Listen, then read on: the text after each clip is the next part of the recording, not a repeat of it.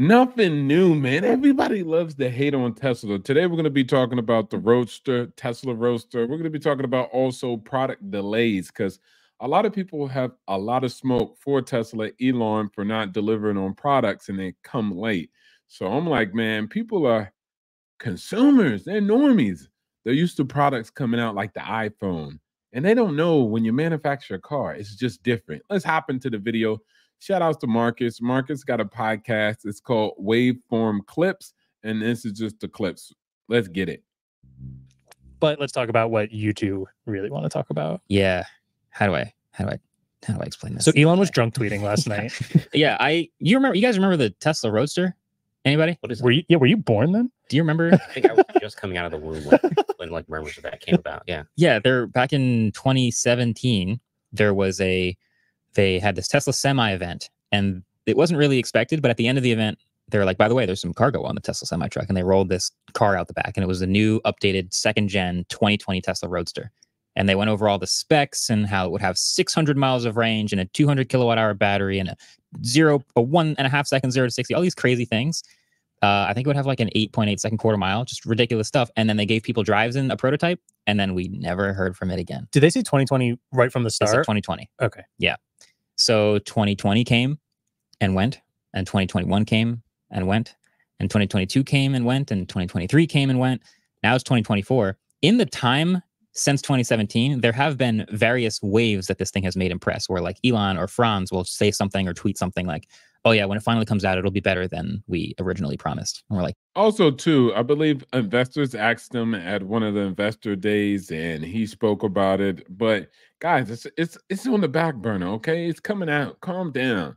And later on in this video, I'm gonna show you guys actually what it takes to make a car. Because I think a lot of people, you don't know what it takes. It's not a product. We're not asking for an iPhone 17, 18, 19, and 20. We're not creating a fidget. We're not creating a remote controller. This is a car. So a car takes a long time from the concept to mass production. Mass production, producing them, is vastly different. And especially with something like a Cybertruck. That was actually on the plate. But of course, people got mad because that wasn't delivered on time.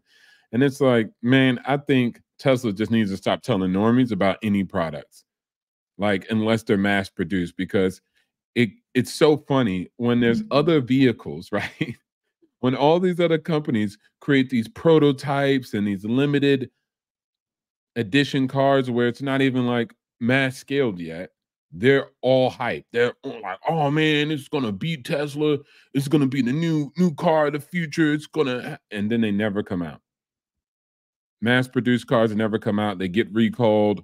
They're limited, but they don't say anything. But when Tesla is late on a date by 2 years, 3 years for a complex vehicle, which pushed the edge of manufacturing, and it has wire steering, like they don't care. It's just like, well, it didn't come out when you said it was going to come out. You said it was going to come out November 15 at 8 o'clock, and it didn't come out. Like, yeah, it came 2 years later, but a lot of vehicles that have concepts and you see at all these EV conferences and expos, they just never come out. But all of a sudden, we're happy about those cars. We're like, oh, yeah, we're cheering them on. The competition's coming. It's ridiculous, kind of. We're like, great. But also, when? And, you know, Tesla's notoriously late with things, but this is the one vehicle, I think you're on team, this is never coming out. He's got notes. I was, right? Okay. But I feel like I'm really just interested in like trying to understand what Elon is trying to accomplish with this car, because really most people are not going to be interested in a two-door impractical sports car from Tesla. That's kind of where the, you know, McLarens and Ferraris of the world kind of shine. And then he's talking about making the car fly. Let's go over what he tweeted, and then let's start with that. I think Miles wants to debunk him, sort of, and I would love to get into the physics of it. So, okay, Elon last night tweets, and this is like Tuesday when this is being tweeted, and now you're seeing this on Friday, but something might have been said in the meantime. But he says, tonight we radically increased the design goals for the new Tesla Roadster. There will never be another car like this, if you could even call it a car. And then he replies, Tesla/SpaceX collab. Then he replies, production design complete and unveil end of year, aiming to ship next year. And then says, I think it has a shot at being the most mind-blowing product demo of all time. First of all, Humane Pin AI, most mind-blowing product demo of all time. So big shoes to fill, but sure, of course. This is shades of like what's been talked about before. I think I find it really funny. It's like, who are these guys? And it's no disrespect to them, right? It's like, you don't understand what he's doing with his own business. He's running a multi-billion-dollar company. You have never ran a multi-billion-dollar company. So we could sit back and backseat drive, but this is backseat CEO, backseat CTO, backseat CFO, backseat COO. And then you're like, hey, let me make these determinations. This is not a wise choice for your company. Even though you created a couple of companies that's worth billions of dollars. Look, guys, I have a mic now and I'm speaking online. So I know how to actually quarterback this whole entire multi-billion-dollar company. And I know what will be best for your company. Like Elon has already proved concept of making actually EVs look sexy. Like before, people created EVs and it never worked, but Elon started to do it. So it's kind of like you don't just kind of say, okay, maybe he knows what he's doing, and I'm going to sit back and wait because I don't have any skills. And when you're making jokes about like flying cars, and I'm sure he doesn't mean actually freaking flying. So learn to take it with a grain of salt.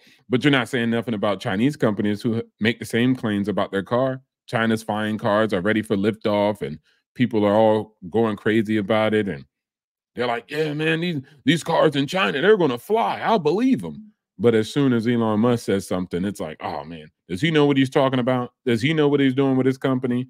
It's like, it gets kind of ridiculous. It's like, guys, come on. We're not talking about iPhones. You're specialized in iPhones and unrevealing iPhones and opening them up. But maybe you just don't know how to run a multi-billion-dollar company. Like, and maybe also you don't have insider information, right? So will it come or will it not? I mean, Tesla has always pushed the envelope and created great products, and they've been doing great as far as their scheme of actually having the Roadster, and then after that, having the Model S's or the Plaid that created what? A higher end luxury vehicle, and then actually eventually being able to roll out Model 3. And possibly, I don't know if it's coming up, but possibly a Model 2. So their process of actually how to do it, at least the team at Tesla, including Elon, has been good so far. So can we trust our general to lead us, or do we have to second guess everything he does because the delivery date is 2 years late on a complex vehicle like a car? Years ago, we talked about like the SpaceX package, how there's going to be a base Roadster, which is just an electric two-door, and then there's a SpaceX package version, which is going to have cold gas thrusters from rocket technology on the car, which lets it do this crazy 1.5 second 0 to 60.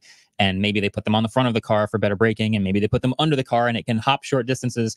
I don't know why you would want to do any of this stuff on the street, or even, to be honest, how street legal any of that is. But to answer your question, I always thought it was just Halo car stuff. This will be low volume, which is why it's the lowest priority on the totem pole. But if they can claim that they have the fastest 0 to 60 of any production car, and it's a Tesla, that pays for itself. But will the fastest 0 to 60 version of the Roadster actually be a production car variant? Because I feel like all of this SpaceX stuff is gonna, I feel like it's gonna be very hard to make it road legal based on what he's claiming. I mean, do you remember that Key and Peele sketch of the basketball player after winning the game, telling all the kids that they can fly? You can fly. Go to the yes. And then they tried to fly. I feel like something very similar could happen. I mean, having a sub 1 second 0 to 60, that's unfathomable. Yeah. So a lot of things have happened since the original 2017 announcement. Specifically, a couple other fully electric hypercars have actually gotten unveiled and at least started to be demoed and shipped. The one that comes to mind for me is the Rimac Nevera, which we did a video about. We got to shoot with Triple F. And that obviously is a $2+ million car, but same flagship concept. They made a fully electric 2-door impractical sports car with ballistic acceleration. And that just as a product was entertaining enough for some people to be really into it. And there's a couple other things kind of like that have also come out. So I feel like there's a chance that Elon was like, oh, okay, the Roadster no longer beats those cars at anything. So the one thing that does make this stand out is if we do this SpaceX collab. And just to be clear, I'm not a rocket scientist. So all I really understand. Yeah, I mean, well, also too, the Cybertruck, and most people don't understand this. The Cybertruck was kind of like the same thing, right? They used stainless steel on the Falcon 9, the heavy load in the Starship specifically. And they understood that they could also utilize the same type of material in the Cybertruck. So collaboration with SpaceX, I don't necessarily believe he's going to put rockets on the ship, but he's going to have something. Or maybe he has nothing. It's almost irrelevant. I think a lot of times people don't understand. They're really listening to Elon throw things across the board, talk about it, talk smack. He has an imagination, but he's done that for a lot of things. And he does that throughout the book. If you actually read the book by Walter Isaacson, he always does that. And I don't think I sit there and be like, man, if he don't produce a car and it can't launch into the sub atmosphere, then it ain't a car. Like, calm down on the calm down, guys. Okay. Like, I'm just saying, like, how does a dude, like, this is so funny. How does a dude who launches a rocket reusable into space, right? And then he says he's going to do something with a car company, which he's done great, creates gigafactories. I mean, he's always challenging engineers, and the actual experts that is on his team is always like, wow, man, we didn't think that was possible. I remember I just read something in the book where when he was actually using the stainless steel, they were like, how thick does it have to be? And they're like, oh, 4.5 millimeters. And he was like, well, can we make it 4? And everybody was like, I don't know. I'm not sure about it. I don't think so. And he's like, bump it. Let's do it. And then so he's always pushing the edge. And they're like, oh, it actually worked out. Most people are more reserved. Most people are more fearful. And so that's just normies, right? So net at the end of the day, I think this is just a, conversation and a podcast of normies speculating on the magnificent. Like, this is just, I don't know, maybe it's a shock to you guys. But all of a sudden, the other companies, they did this and they did that, and they had a limited production, and they say, okay, yeah, they got limited production, but that's all they produced, right? They don't produce Cybertrucks. They don't produce Powerwalls and Mega Packs. So, that kind of rollout is going to be a little bit more simpler. It's only that, and that's all. And it's a $2 million car. So, I mean, it's not the same in any shape, form, or fashion. So the car will come out when the car comes out, and it is what it is. You guys, but all I really understand about the cold gas thrusters is that it's compressed air. Like when you see the rockets that are like self-landing, like reorient themselves in midair, they're using cold gas thrusters to push a very heavy rocket in midair to be vertically oriented to like land. And I'm pretty sure when International Space Station astronauts are doing like spacewalks, they have like little cold gas thrusters to like move around. I think that's what that is. I mean, like, without knowing anything about it, if I'm judging the size of a cold air thruster that moves a rocket ship versus the size of a cold air thruster that moves a person in space with no gravity, yeah, we're talking very different sizes, and something to move a car that can already do 0 to 60 in 2 seconds. Like, how? Yeah, I don't know the sizing of it, but also in 2017 he said there will be 10 of them seamlessly put around the car. Yeah, I have no idea. Like, what does that entail? There's not a ton of space in the Model S. Like, batteries are already taking up a lot of space in EVs. Where are these thrusters going to be? What do they look like? How big are they? How are they powered? Have you seen, they're called reaction control systems in space talk. I also want to say, too, I think that these guys and most people don't understand. When you're actually hearing words from Elon, you're talking about the designer, right? And he's also an engineer, too. So I think he knows a little bit more about SpaceX and what the rockets can or can't do. But not saying that that's going to actually happen, having 10 thrusters. But at the end of the day, they're failing to understand, like, he's saying something, but also he's going to implement it and try it, and it's going to fail, or it doesn't seem logical. He just says it and does it. Just like if you, once again, read the book. He's constantly doing things that is like everybody else is looking around like, are you sure we're supposed to be doing this? We can't do this. This is not allowable. And he's like, let's try it and see where it goes. And sometimes it falls flat on his face, and he's like, all right, we can't do that. But sometimes it works. Most of the time it works, at least from the book, right? So that's what we have here. So if he says like, hey, man, I'm going to put these thrusters on it, and then it wouldn't be surprised if they were out there testing a vehicle, and he's like, hey, man, put this on the vehicle. And then they're like, and people do it, and then it pans out to be wrong, or it's not good to use. And then he's like, okay, well, we can take it off. Like, that's how it works. That's called innovation, guys. So somebody who's always pushing the boundaries, you guys are normies. So you think like, oh, let's not do it. It's not possible. You think with limitations. Other people could push the boundaries and understand, like, I'm going to drop this on 25 tracks on one album, and I'm going to do this, and I'm going to open up my own distribution and streaming platform and da-da-da-da. But once they start implementing it or testing it, then they realize that they have to scale back and they can't do it. Now everybody else is laughing because that person sits around with egg on their face. But when it actually does work, everybody else is going to be sitting behind them. They're going to be sitting behind the competition. So while you were laughing, thinking that the guy was crazy and all of his ideas were stupid, you're going to be in last place. And that actually shows throughout EVs in America. Like as far as anybody else creating EVs, everybody's far behind Tesla. Like nobody's vertically integrated, let alone building out factories. And so, but everybody was laughing. And I'm pretty sure, let's get the laughing at the Tesla Roadster, right? The first Roadster. Let's laugh at that. Let's have fun when people were making fun of him outfitting the Lotus, and then actually that vehicle, kind of being a terrible vehicle. But net, people were laughing back then, like, why are you doing it? This is a stupid approach. So I think proof of concept really stands more than just chit chat on the internet. Talk. And have you seen what they look like on like the old school NASA spaceships? No. They're like these. Here, I'll put a picture in the Slack. They're like these borderline like Seussian horns. Hold on. Seussian, like Dr. Seuss. And my thing is like the weight, right? Power to weight. That's a real thing. And so I've done some just basic rudimentary math comparing this to other cars that also have like very high or very low 0 to 60. So 911 turbo with lightweight package, that's 640 horsepower, does like a 2.1 0 to 60. Miles coming with receipts. 0.18 horsepower per pound. Rear Mounts Nevera, 1800 horsepower, 1.8 0 to 60, 0.35 horsepower per pound. SF90XX, that's 1.9 seconds 0 to 60. That's like 1,015 horsepower. Yeah. That's 0.267 horsepower per pound. And then the fastest 0 to 60 ever recorded is the McMurtry Sperling. That's 1.4 seconds 0 to 60, and that has a 0.45 horsepower per pound. So this is going to have to be like an all-wheel drive car. I'm not sure if we're going to have tri-motors or quad motors, but that's going to add more weight. And if you actually want to have realistic range, because a lot of cars in these segments will have like realistically like 50 to 100 miles of real range if you're actually getting on it. Right? He'd be one of them people who got fired by Elon. Straight up, man. Like Elon would fire a guy like that. Like, I don't think we can do it. Like, I don't think that's possible. I did some calculations and, once again, guys, if you actually read the book, the biography, once again by Walter, then you could see that so many times people within the company talk just like that, and Elon fires them because people are constantly saying like, you can't technically do that. That's impossible. And then Elon's like, oh, okay. And then he like goes to the side and tells somebody in lead, like, yo, fire that guy, fire the whole team. Like people are always chatting, talking about what you can and can't do.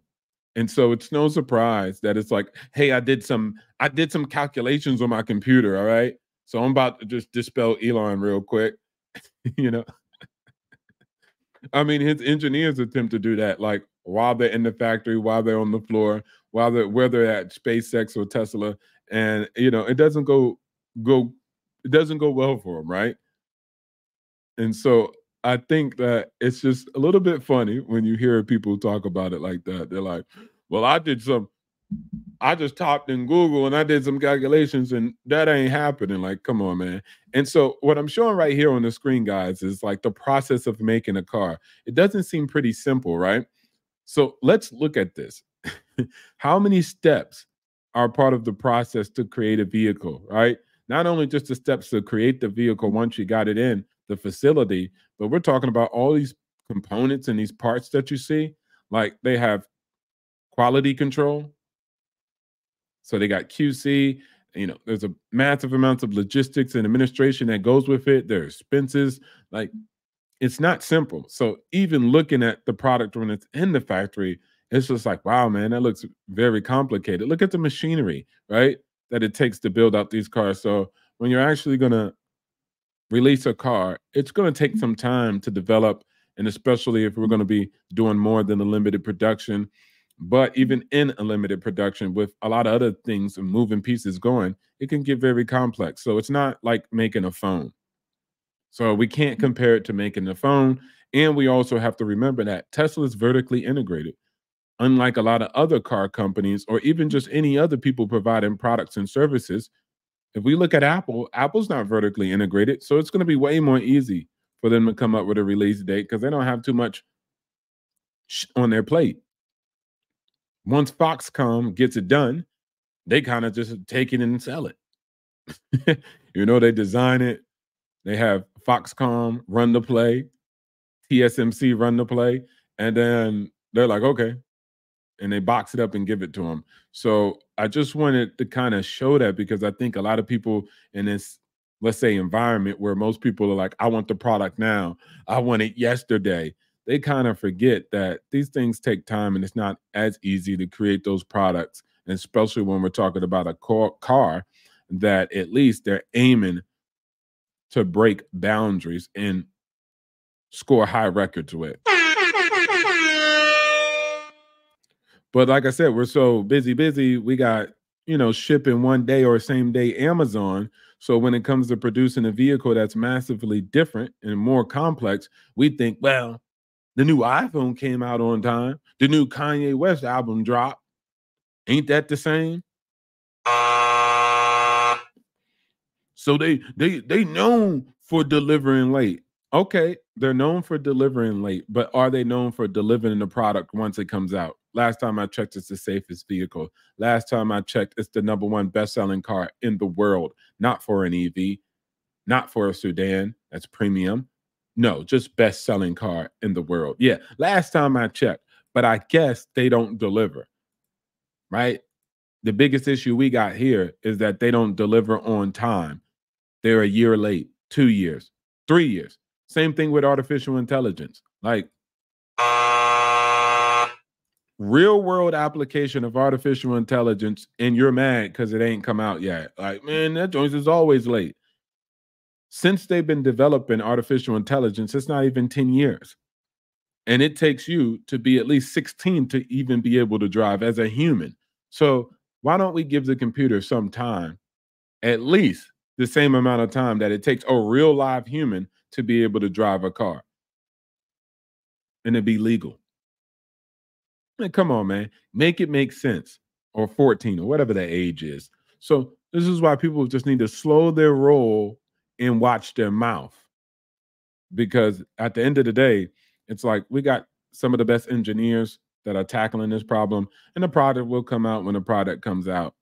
I get it, but I also just look at it from a different perspective. I'm not always just like, well, they said this and Elon said this. Why y'all always hanging on Elon's every word? Like, you know what I'm saying? Like, I ain't never seen nobody, CEO or anybody else, you hang on every word he say.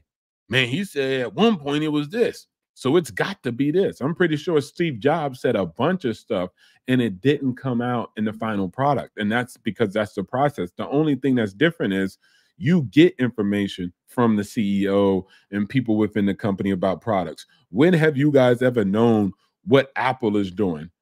They don't really tell anybody about anything until they just roll out the product. And so that's really the difference. I'm pretty sure people are saying crazy things within a design studio, just like Elon. I'm pretty sure they have sketches that you don't see and models that you don't see, manufactured products that you don't see, that they've created and they had to throw in the trash. The only thing is that y'all get to hear what the CEO says all the time. And so that's why you're like, well, he said this and he said that, and that don't make any sense, because you're just witnessing a communication, a line of communication that you don't get usually.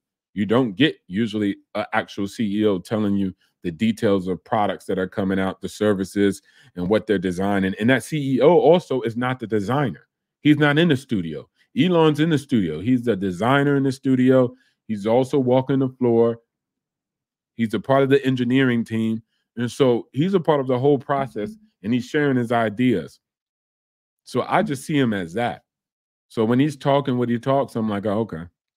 He's on his creativity. He's on his artistry. He's just talking about the drawing board. Like, what are they thinking? Ideas that he's going to be telling the engineers, like, can we put thrusters on this bad boy?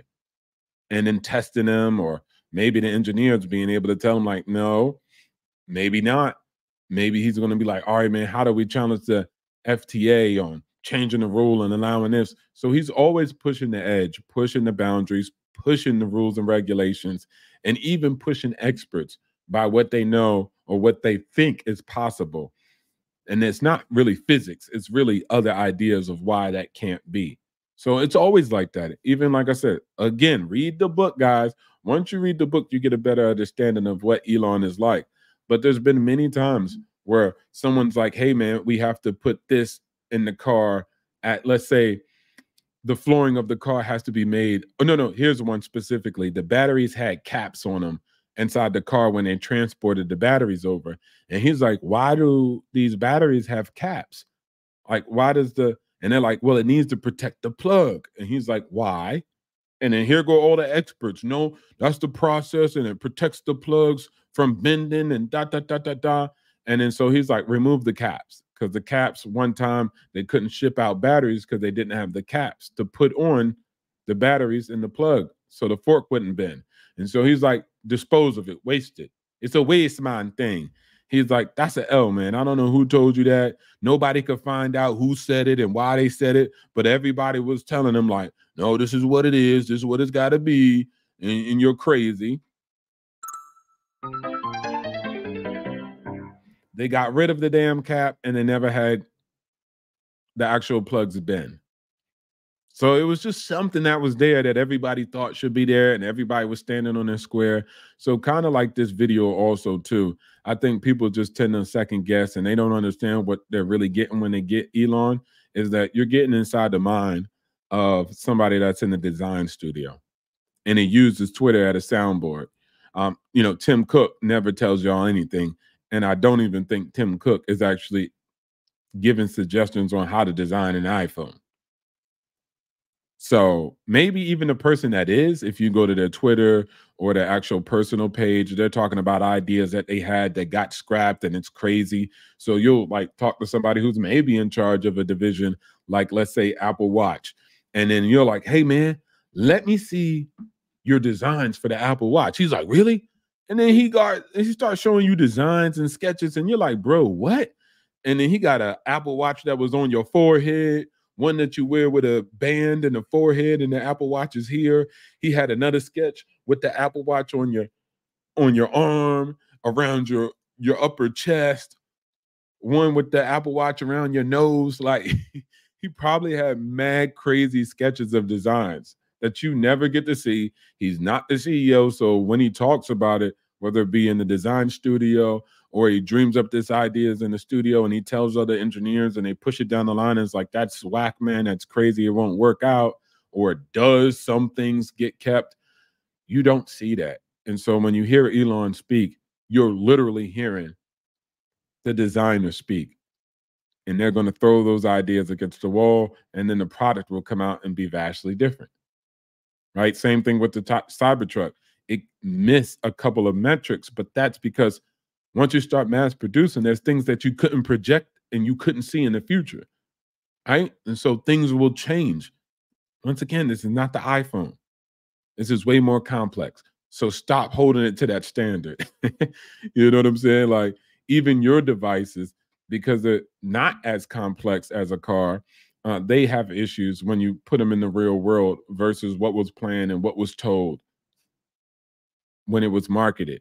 And it's not because of the Illuminati or secret society or a plot and scheme to lie to people and deceive. It's just that it plays out differently. And so that's it, man. That's all I had to say. But I know people just always talk about product delays and they really just don't get what happens. And I'll just say that is the example. That is the reason why you guys are not getting it. When you hear Elon speak, you're listening to the designer. But if you could hear every designer, every product of every company, and you could look at their sketchbook, you'll see the crazy ideas that they had. And you would probably joke on them and clown and say, oh, how you going to come out with that car? He didn't come out with that product. Yeah, that's because it's got to go through the flames and the fires of the process. But in the mind, let's shoot off ideas. That's it, guys. That's literally how I could. But you guys are interpreting that it's because it came out the CEO's mouth, it's going to be just like that. And it's a standard official product with these metrics, and it's going to be to the T. You're not understanding that. Yes, Elon's the CEO, but he's in the studio like no other CEO. And that's a big difference. And you can read that again in Walter's book. He's in the studio like nobody else. Steve Jobs was even in the studio, but Steve Jobs was only in the studio. He knew the design and software. He didn't know the engineering because, of course, factories were overseas and etc. Elon understands it all: the engineering, the science, the design, and the software.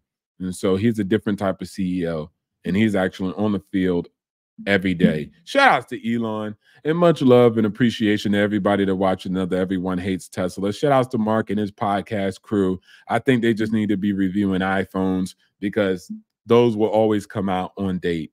Number 10, number 12, number 88. iPhone 88 will come out on time, on date, and you won't get much details until it's rolled out. So there you go. If you want it like that, then go ahead. But otherwise, you just don't understand it. Everybody, yeah, rock your body. Yeah. Everybody hates Tesla all day. Why they hating on big homie Elon? Shout out to America. See you guys on the next one. Everyone loves to hate Tesla. Let's get it.